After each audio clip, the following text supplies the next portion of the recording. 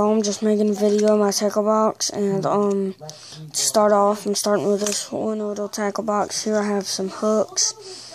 Here I have some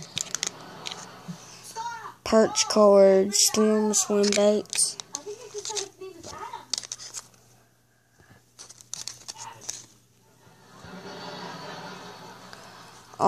Here I have some crawfish colored jig trailers, speed crawl jig trailer, and then this jig trailer.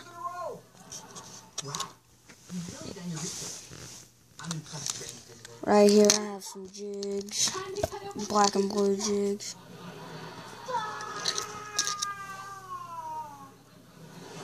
Here's a black and blue, just a black and blue jig.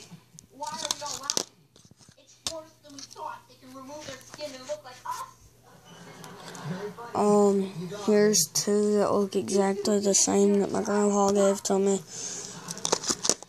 few days ago.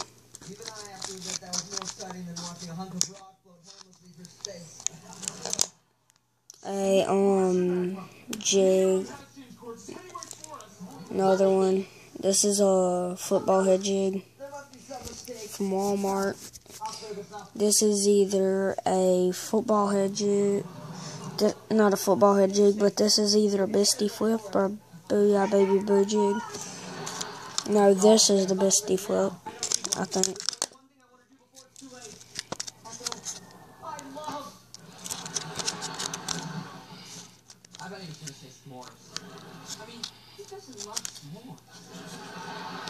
Then here I just have a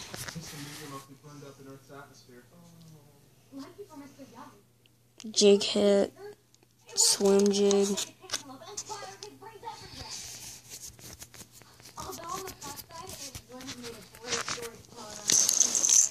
I have some rattle traps. Here I have a. Okay, I'm gonna just get all these out. Here's a cotton cordell rattle trap. And here I have a cotton cordell rattle trap I found that's just old and dirty. Here I have a Bill Lewis Lures rattle trap. And this, ow. Ow! Sorry, I just got hooked twice. I have this rattle trap. Sorry, y'all. I just got hooked twice. And I think it almost drew blood. Luckily, I don't think it did. Good thing it was a fresh hook. And good thing it wasn't a dirty hook. Because honestly, I do not want to have to put rubbing alcohol on my finger right now. Okay, here I have a riveted swim jig. Swim bait shad. Here I have some spiral lock finesse football head jigs. Some plastic worm weights. And then some jig heads.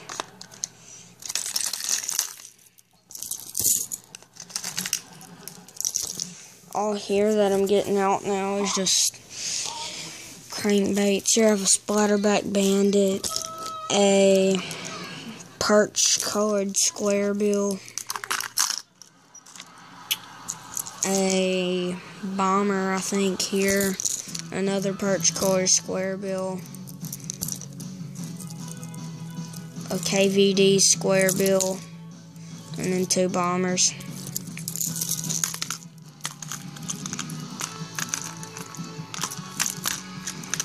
Sorry if y'all hear that music playing in the background. I was watching TV. Ow.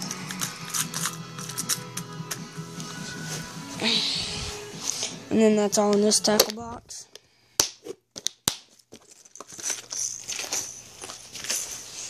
This tackle box now. This side is just soft plastics. I have my Shadowlicious swim baits, my blue glitter plastic worms, June bug color, I think, plastic worm. That works good at Lake Providence if you're in Louisiana. Orange pumpkin. Green pumpkin. These watermelon red speed crawls.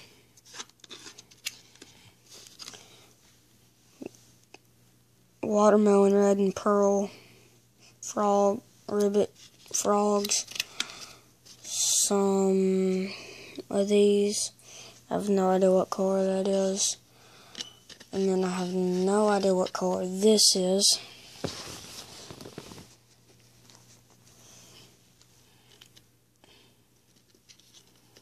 Most of my worms are Zoom. And then this one that came in a tackle box. Okay, I'm going to go to the other side, which is just everything else.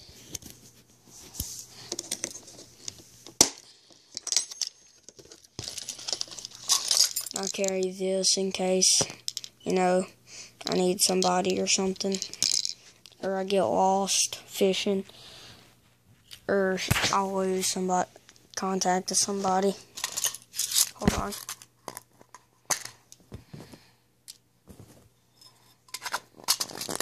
Here I just have a little hook assortment for bluegill and bass. This ain't even mine, this is my buddy's spinnerbait.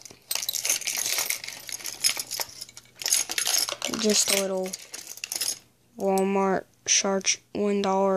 chartreuse spinnerbait. A $1 black and blue buzzbait. Hold on. That's a good one.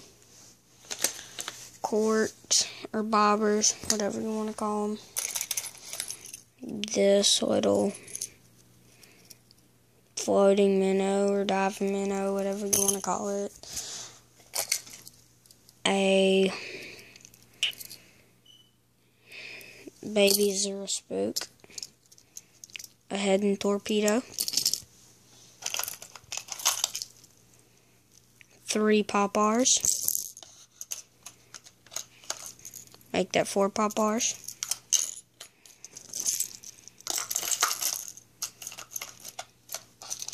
Some snaps and swivels. Some wobble heads. A white and then a black and yellow H&H spinnerbait. Those lures are really good. I know I have a buddy that's caught a 5-6 pound bass off of a white H&H spinnerbait. This red ant Booyah Pond Magic. Red ant color. And then the black and yellow one.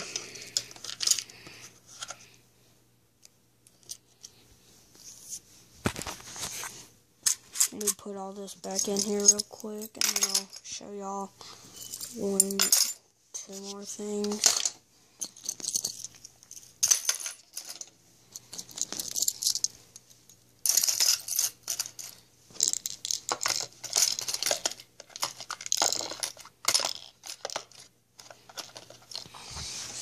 Okay, on this side I have some stringers. And then you might recognize this frog already before I even get a chance to show you. This is just an H2O frog.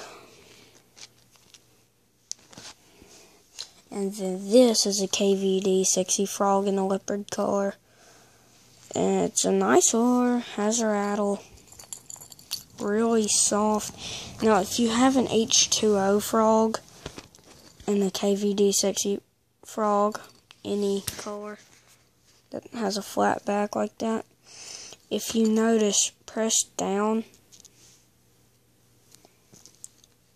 on this back and see how hard it is, and then press down on this back and see how soft it is. This one has a rattle, this one don't. So on a windy day, like when, or a day there's a bunch of there's not very much noise, and you want to get their attention or something because they can't see it. Maybe that's a good frog. And then that's it. Those are my tackle boxes. Well, till next episode. Bye.